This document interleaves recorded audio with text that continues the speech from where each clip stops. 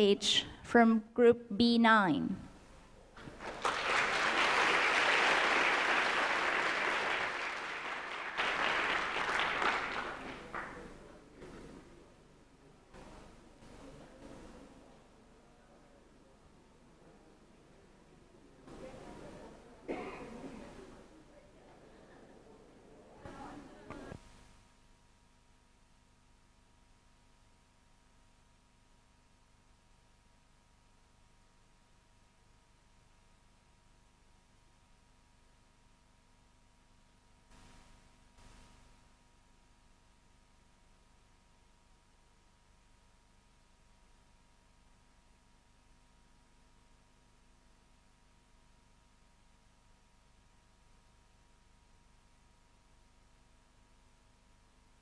Turn it on.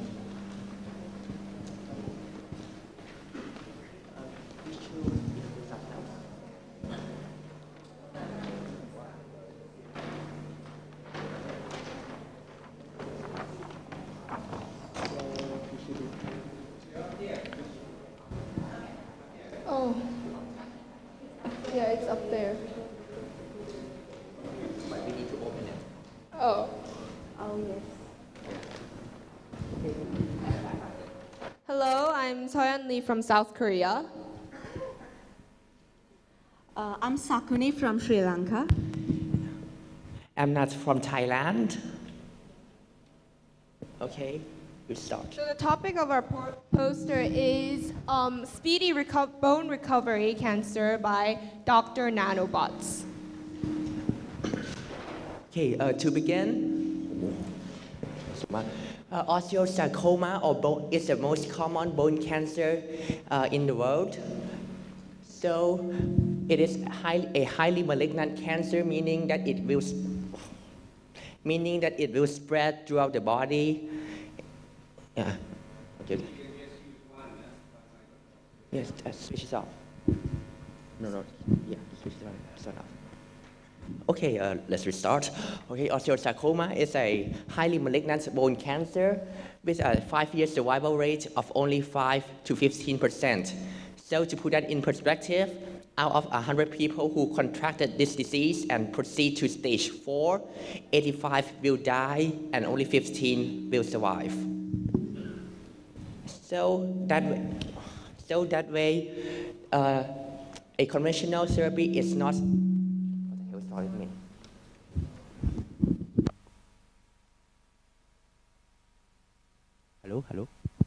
Hello. Okay. So the can you hear me? Hello. Okay. Yeah. So the current treatment, which is radiation chemotherapy, are highly ineffective to this cancer because of the metastases. So we are looking at a novel type of treatment called T-cell immunotherapy. In this process, the patient's T-cells are removed, infected with a virus that encodes for a gene for an antibody, and then re-injected into the patient. So when we inject it back, we have this bored T cell that doesn't see the tumor. But when the T cells see the tumor, they got activated and angry, so they start killing the tumor. Okay, if you can see. But the problem is when the T cells have successfully removed the tumor, the bone would have already been eroded by the cancer. So we need to repair the bone as well. So the second phase is bone recovery. What we do here is that we accelerate the natural speed of bone recovery by putting in BM2 and BMP7, which is a growth factor that accelerates the osteoblast differentiation.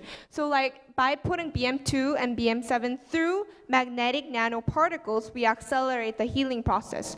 So what we do is that we have BMP2 and BMP7 in these magnetic nanoparticles, and when we put magnetic field around it and activate them, these particles vibrate, therefore causing heat, and the polymers that are wrapped around the BMP2 is broken and it is released. So the BMP is released to the bone.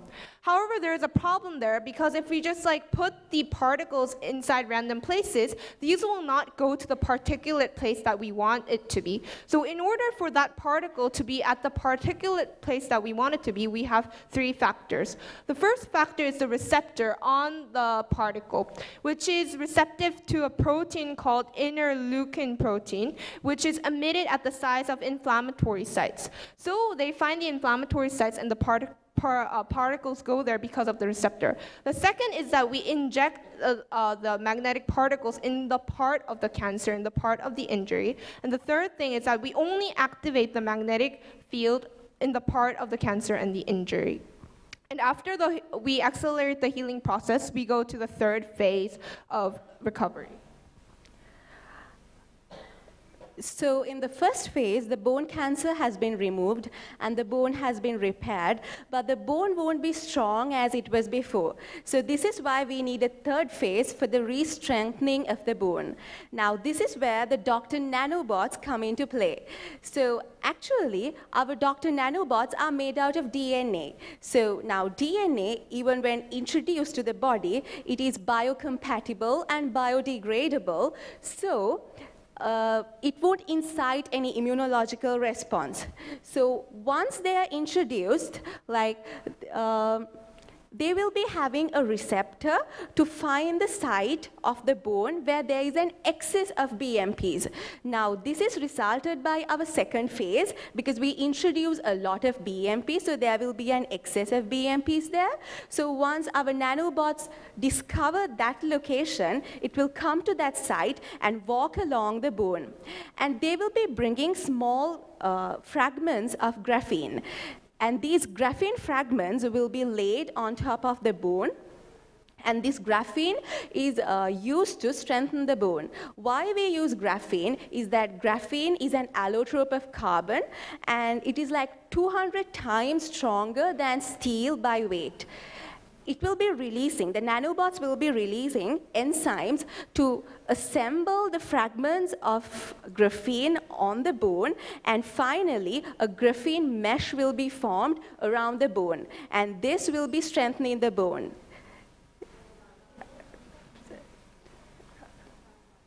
There will be a small demonstration, like a very quick one. Okay, go ahead.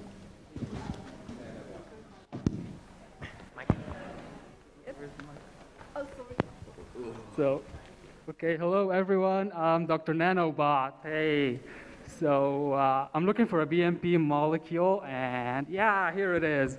So, here's my graphene mesh. So yeah, now the bone's strong. Thank you. That's my job.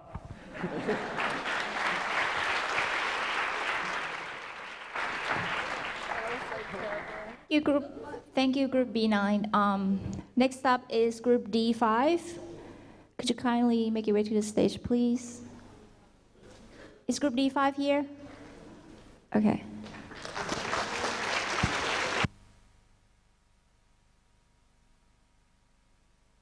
Again, you have 5 minutes.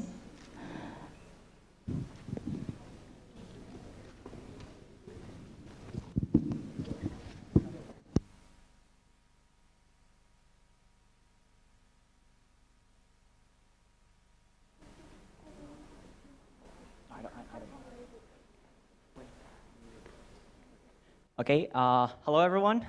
We are Group 5, and we are here to talk about, well, our group is about a new energy source. So before we start, we all have our mechanical pencils with us, do we? Do you have them around? Okay, so if you look at these mechanical pencils, we all have those, can you see them? Okay. There are the physics, there's the chemistry inside. If you look at these are, if you look at the metal part, there's the metals, the springs. And if you look at how you use them, you can always see some physics related and the science related to this.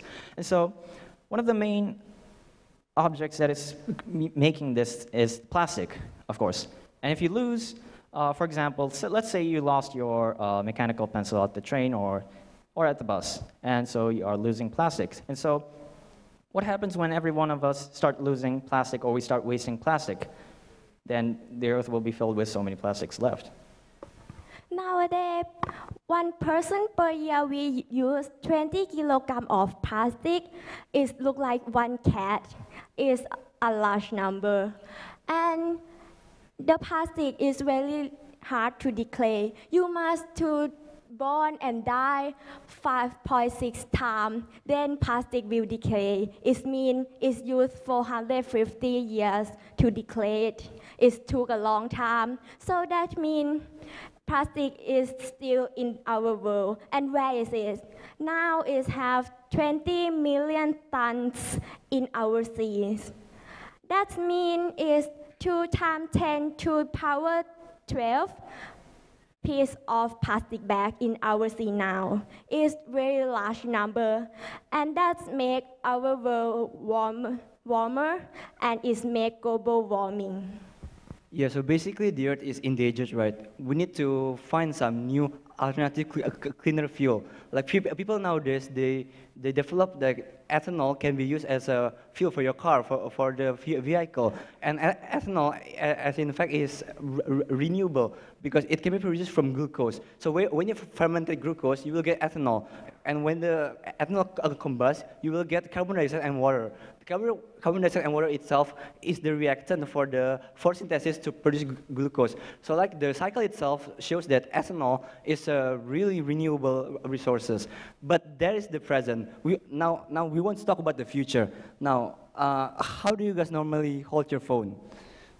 I bet you guys hold it like me, right?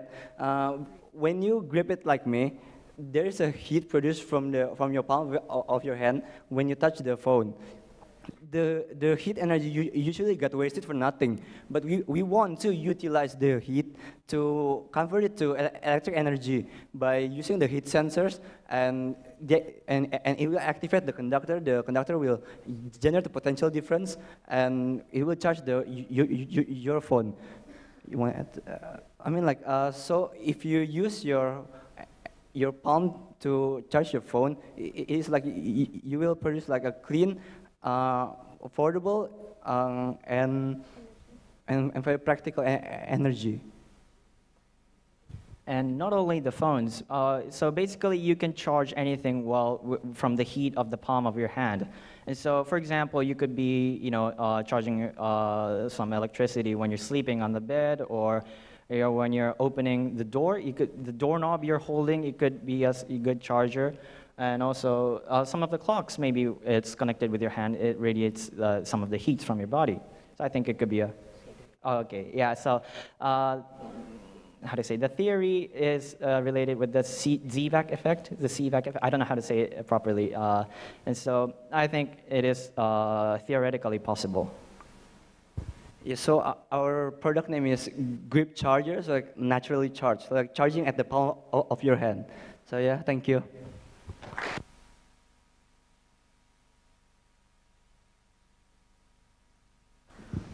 Thank you, Group D5. Maybe in 10 years at the next Asian Science Camp, we'll be using one of these chargers. So next is Group D12. So please welcome it to the stage.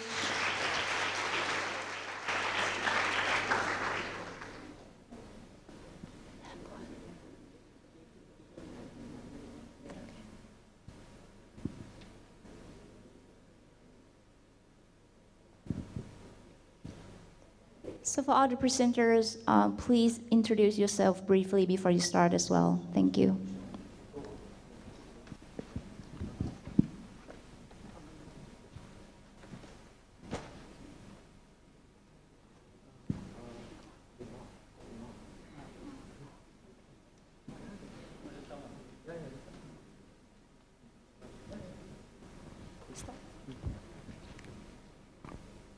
Hello everyone. We are Group D12. We'll talk about the double pendulums. A double pendulum is a pendulum. Could you introduce yourself, please, as well? Could you introduce yourself, each of the presenters? I'm Oscar from Japan. My name is Muhammad Iqmal. I'm from Malaysia. My name is Yan Chuan. I'm from Singapore. My name is Dad. I'm from Vietnam. My name is Sodanit. I'm from Cambodia. So we'll talk about the double pendulum. A double pendulum is a pendulum with another pendulum attached to its end. It is a simple physical system, but it can exhibit rich dynamic behavior with a strong sensitivity to initial conditions. So I'll be talking a bit about the physics of the double pendulum. So I'll first start off on the top right side of the elephant. So the physics of the double pendulum is actually quite complicated. To solve it, we will actually use the Lagrangian, considering both the potential and kinetic energies of the system. So after some mathematics, we'll actually derive four coupled differential equations. And by numerically solving these four equations, because these are not analytically solvable, we will then obtain the trajectory of the second bob, the bottom one, on the right-hand side, the red path. So using this path, we can actually plot, what may not be so clear is the x against t graph, that is the displacement against time graph. And using this displacement against time graph, we can then obtain a table. This table gives us the displacement of the second pendulum bob at every single point in time, discrete points in time where t is given in 0, 1, 2, 3, and 4 seconds. So we thought about it to ourselves. What can this physics phenomenon actually give us? We want to find some way to actually apply it to our real life. So what we thought about is perhaps random numbers can actually be very useful in our daily lives for this topic called cryptography. And okay, because cryptography is actually a very big part of all of our lives. All right. So based on the random number generated, we can actually apply it to encrypt and decrypt messages. So if you, for that example, if we were to send a hello as a message, so we will refer that H as the 8th letter, E as the 5th letter, L as the 12th, and so on. And then the next step is we would take the random numbers generated just now to actually make a change to the corresponding number just now. So 8 plus 0 would be 8, and 5 minus 3 would be 2. So it would actually generate a new set of letters. So the application of the double pendulum that you can use the pendulum to send code. For example,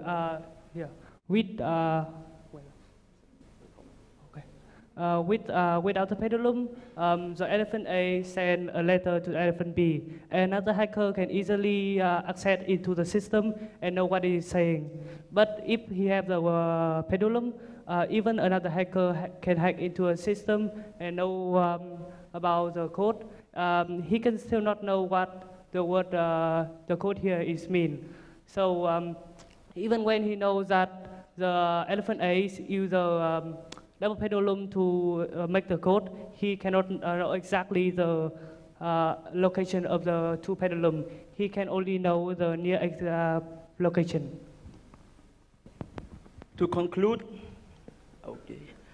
being a chaotic system, the ball pendulum is, if there are any small change in the initial conditions of the ball pendulum, there will be resulting in the exponentially increasing discrepancies of the consequence. Because of this factor, the ball pendulum is considered a very suitable system to use in the encryption and the decryptions. And presenting this poster, we hope that all of you get to know one physical system and its application in our real life, which is very important. Thank you.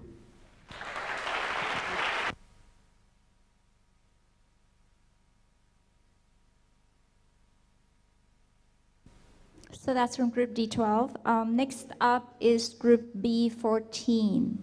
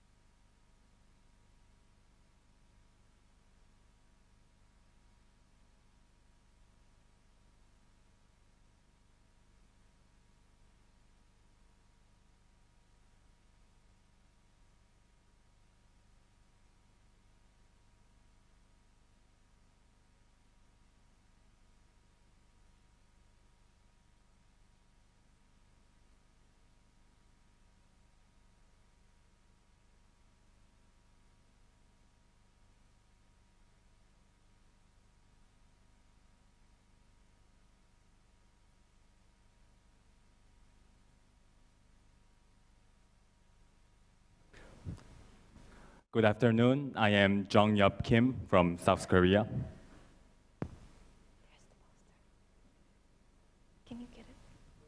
My name is Azrina Saraswati Karyadi. I'm from Indonesia. Hi, I'm Zarina Abdon from Philippines. And just a moment, please. Hi, I'm Isaac from Singapore. Okay.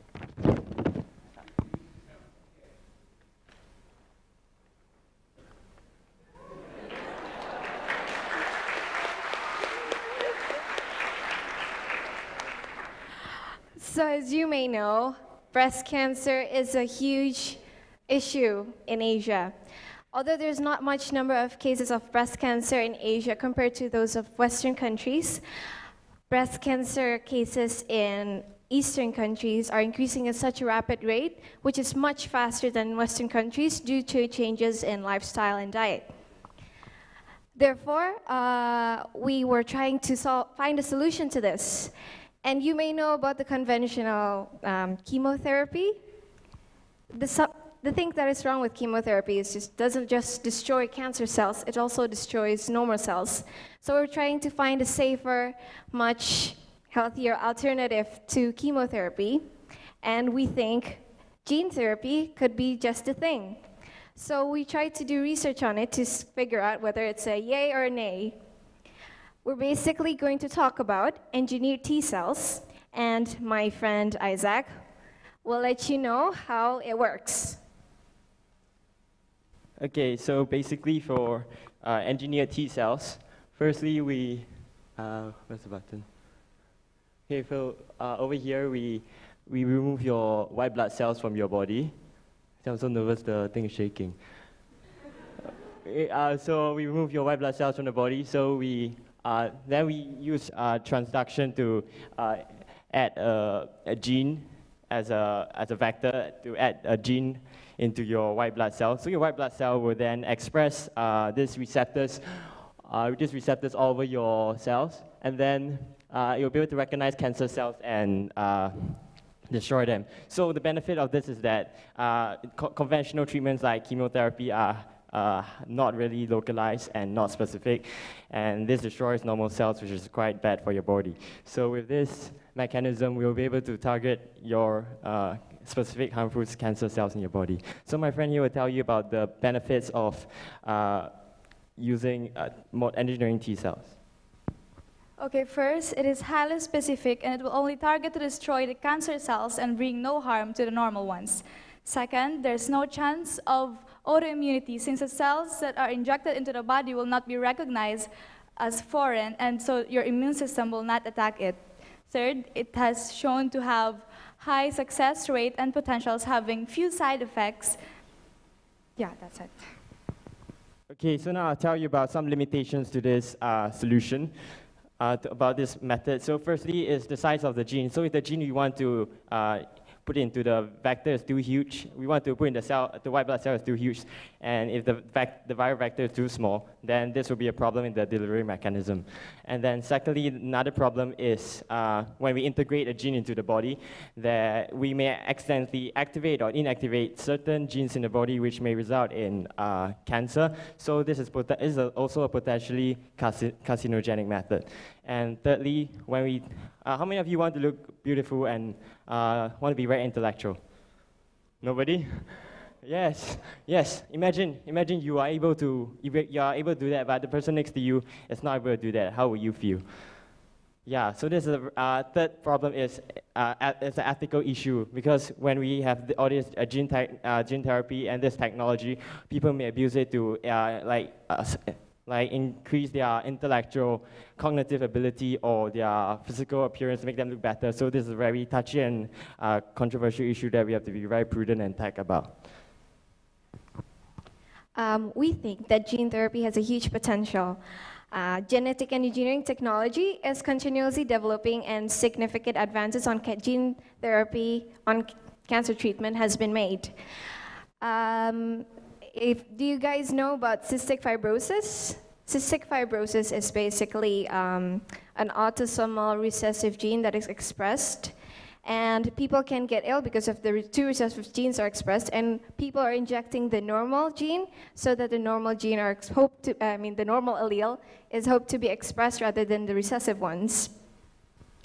So as you can see, it has great potential, limited by ethical concerns, but we believe there's a bright future for it. However, there's some improvements that could be made. There are two main problems that we are facing right now. First, no, it's not visible.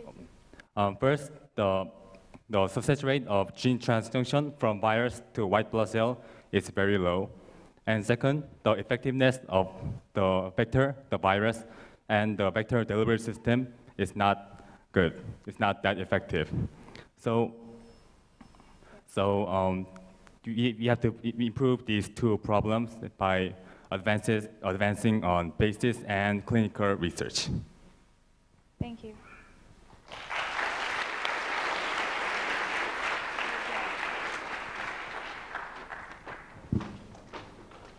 Thank you, Group B14. It's interesting that all the times only the guys are holding the poster, which actually debunks the misconcept that male can actually get breast cancer as well.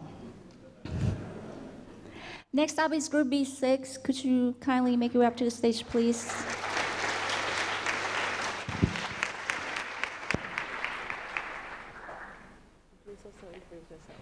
Okay, thank you. Hello, I'm Chen Ge from China. And I'm Mai from Thailand. And I'm Pratika Bhushal from Nepal.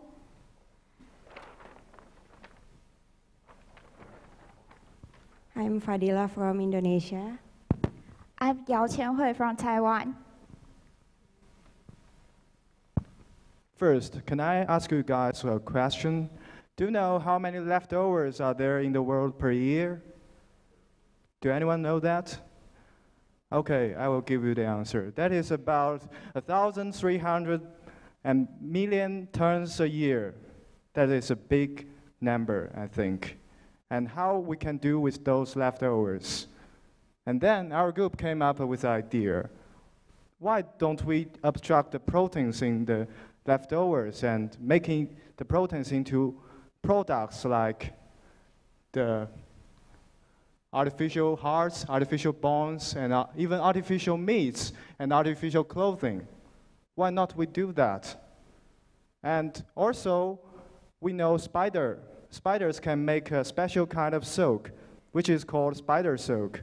And the spider silk is considered to be very strong and had many other mechanic properties, such as it can stand severe temperatures.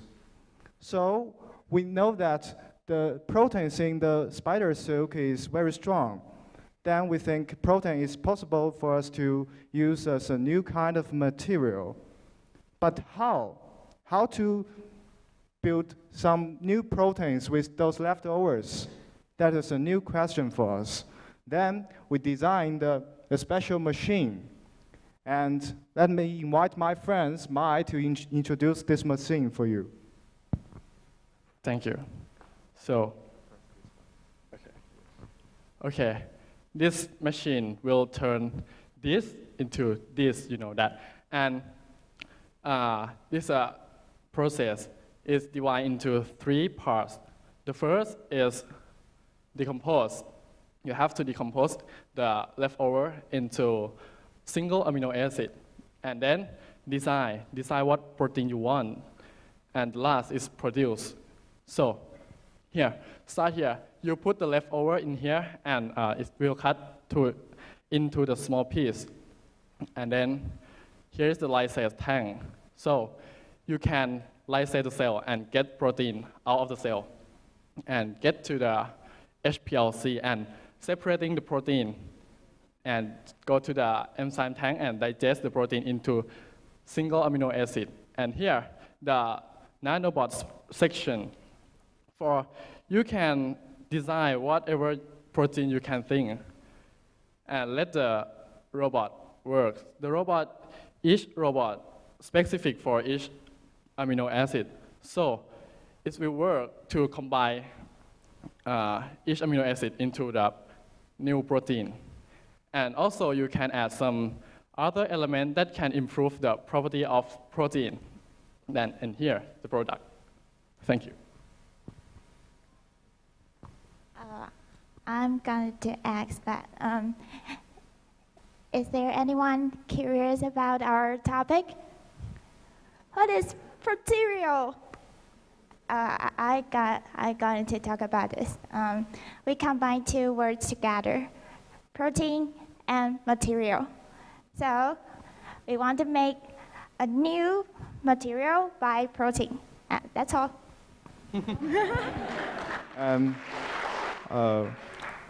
Thank you. Yeah. Our new material, which is called proterial, is considered to have many advantages. The first advantage is it is very strong, just like the spider silk. Also, it is a new kind of nanomaterial, so it is very light. And the material is full of possibility because we can design the proteins by ourselves. And the structure and sequence can design by you guys. You can design by yourselves. So it is full of possibility. Also, it is committable,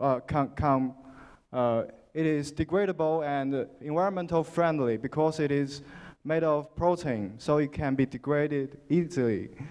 It will do no harm to the environment. And we hope in the future, the protein will change the world. And our slogan is, proterial without limits, change the world. Thank you.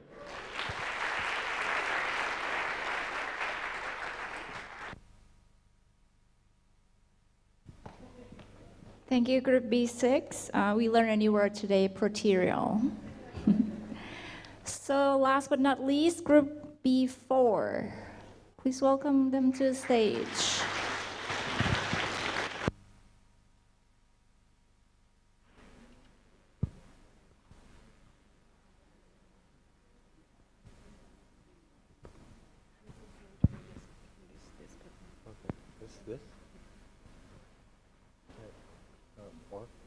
I'll introduce all of you guys. Yeah. And on, you do it quickly.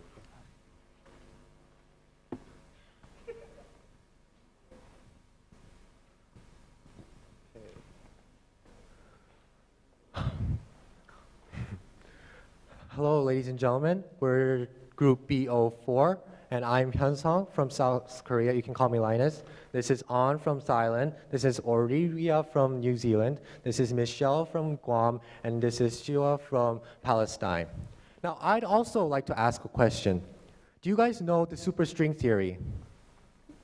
Okay, it's a theory that attempts to combine the forces in the universe. Now, what we wanted to do was that we wanted to propose a superstring theory for Asian Science Camp. Now, there were several lectures, actually 7 lectures with different topics for this camp. And what we wanted to do was that we wanted to find a common ground for all of these topics. And the common ground that we reached was life.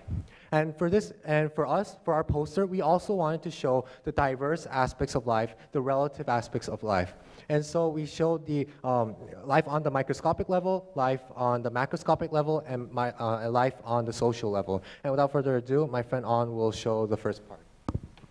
Okay, for the first part is life under a microscope. I would like to present you about HIV drug synthesis and delivery. Nowadays, nearly 37 million people are now living with HIV virus. However, synthesis of a HIV drug is highly inefficient, and the drug necessitates frequent dosing. So we have 2 problems to solve. The first problem is about low organic synthesis of organic synthesis yields.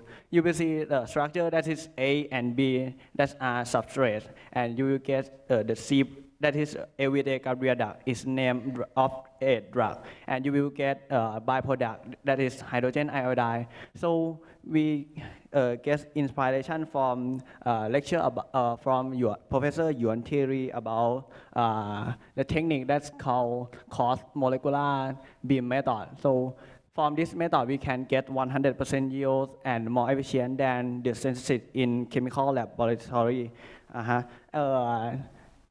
You can't see the beam, but the beam is collide the particle A and particle B each other directly in 180 degree, and you will get particle C, that is everyday career dark that we want in the collection box, and we don't want hydrogen iodide, so we didn't collect the hydrogen iodide. So by this method, we can get 100% yield and more efficient than the old one. And the second problem is about daily dosing required. We can solve this problem by using osmotic drug delivery system. It's about subcutaneous implant. When the patient go to doctor, the doctor can give this device, can put this device, put that device under the subcutaneous layer under the skin, and you will see that there are two membranes. That outer membrane and inner membrane. Outer membrane is permeable to water, but cannot be expandable. But in the opposite way, inner membrane can expand, but is impermeable to water. So the pink color is the dark, everyday career dark that inside this device. And when the water under the skin osmosis inside, the inner membrane will squeeze out the dark every day. So we can solve the problem about AIDS patient must have a dark every day, but this device can be last 6 months or 1 year. It depends on the type of polymer that is inner membrane and outer membrane are made from. Okay, so An showed you the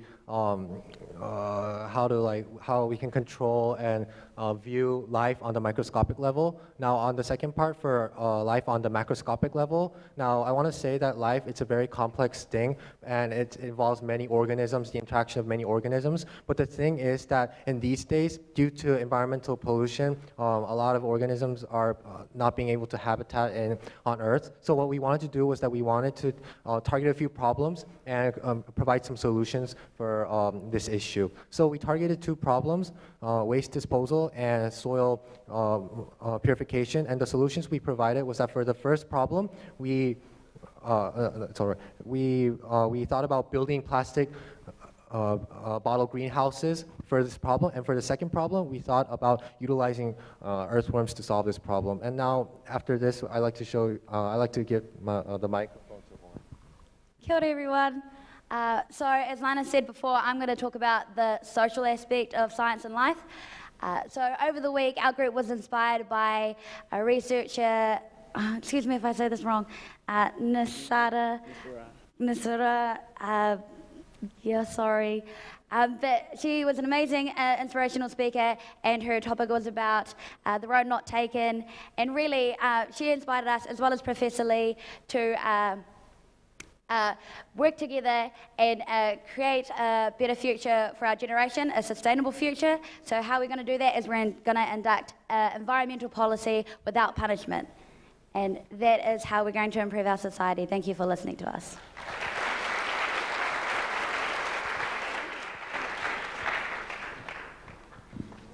Thank you, Group B4, which is the last presenter of this session. So next up will be the closing ceremony, but before we get to it, please give everyone another round of applause. Great job, everyone.